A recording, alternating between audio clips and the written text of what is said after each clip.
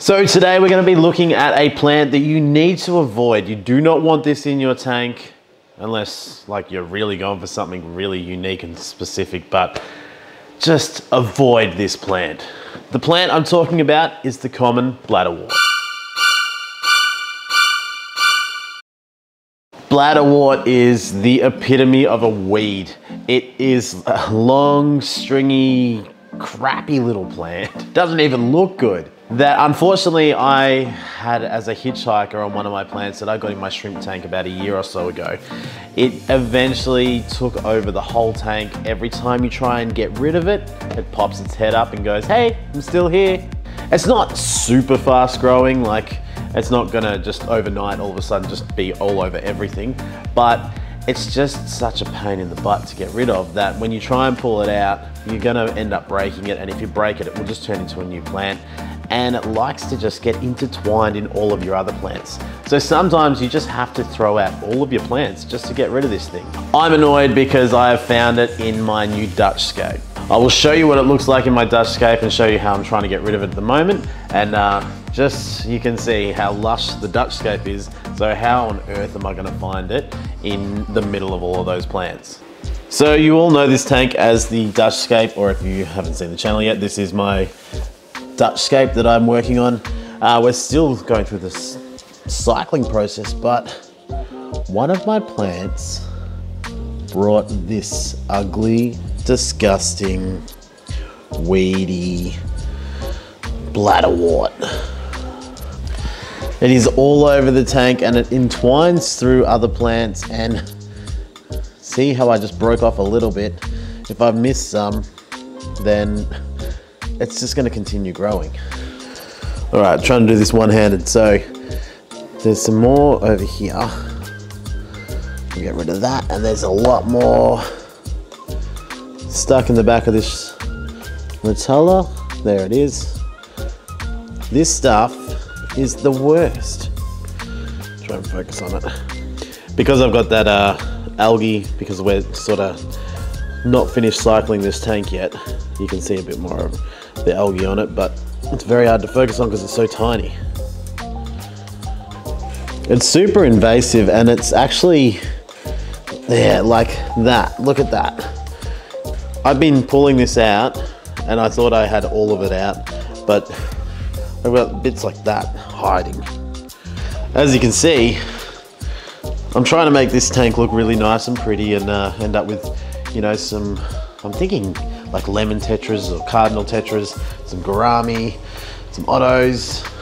But this plant is gonna ruin one of my plans of having a mano shrimp in here, potentially. And that's what we're gonna talk about. Go away. So originally for me, it came on this plant over here, and you can see there's still a little bit coming out of it every now and then. And that's all I was focusing on. But it's obviously spreading. I'll get a little bit more while we're making this video. Look at that. Oh, it just broke, which means there's more coming. Now, for that reason, I'm a bit nervous about the Dutch scape. I'm going to just continue going as hard as I can with it, with the water changes and CO2, and I'm having a few issues with the tank because some of the equipment is not performing to my expectations. But so I'm gonna be really, really, really strict on trying to get it out every time I see it, because I've gone too far just to start all of that again because of this annoying little weed. Now, some of you might be sitting there going, well, I don't really care. It actually doesn't look too bad, and I like natural plants all through my tank. This plant is a carnivore. It actually feeds off things like Daphnia, insect larvae, and I'm not gonna say it definitely kills baby shrimp, but I have been told a few times in multiple sources that it can kill your baby shrimp. So if you've got this in your shrimp tank, it's a massive no-no. Now you've got a plant taking over your other plants and killing your shrimp potentially. It's hard to just prove that it's killing a shrimp. It's not gonna kill an adult shrimp, but baby shrimp are really tiny, so what it does try and eat things like baby shrimp. I found this poster online, which is fantastic. It gives you a real good explanation of how this plant actually catches its prey. And you can imagine this thing's growing throughout your tank. and each little bladder or little polyp thingy is actually there trying to catch food for the plant. This post that I found was on popside.com, so I'll leave a link below so you can read that, and thank you guys for putting this information out there because it's not that easy to find. They had a poster from Wai-Man Chan, who was a graduate from the biomedical visualization of the University of Illinois in Chicago. She put this together and it sort of explains exactly how it all works. So I'll be sharing this with you on the screen as we speak, but you can see it's a really predatory thing. Looks like something out of Aliens.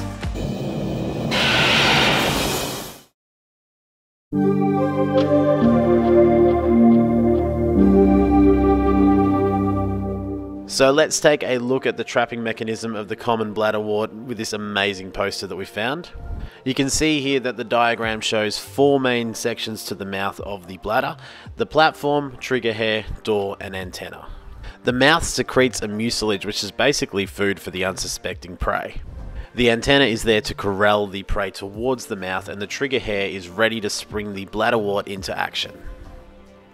The pressure inside the bladder is much lower than that outside the bladder, and then when our unsuspecting victim pushes on the trigger hair, the door flies open. The water then gets sucked straight inside the bladder, bringing the victim with it, and now it is trapped. The water pressure equalizes, the door closes, and the plant starts digesting its prey. This can take a few hours or a couple days, but the plant can try and catch its next victim in the next 15 to 30 minutes.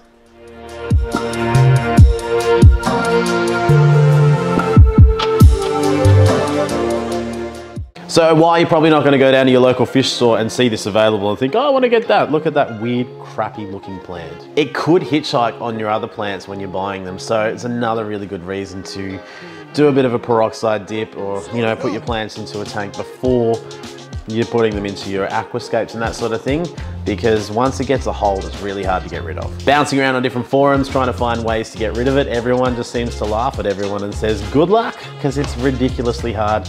So the only method that I've found that seems to make sense is honestly starting the tank over again, getting rid of all of the plants and starting again. And I know most of you are not going to want to do that. So if you've seen this in your tank and you didn't think anything about it, but this has helped you out, I'm really glad. And especially if you're keeping shrimp and wondering why you don't have as many little shrimplets, it could be the reason. Again, as I said, I'm not going to say it's 100% what's happening, but it makes a lot of sense. If the video helped you out, please hit the like button for me. And if you're new to the channel, hit the subscribe button. We've got plenty of videos trying to help you fish keepers out as much as possible. We're having a lot of fun with the journey along the way. We've got some saltwater stuff we're coming up with in the next couple of months. We're changing that around. And have you seen the Nintendo tank? It's sick. Until then, I really hope this video helped you out, and hopefully it saves a bunch of shrimp lives, or definitely Daphnia lives. Daphnia is good food for fish, so you don't really want plants eating it. And I hope you're all well. Until the next video, I will see you guys soon.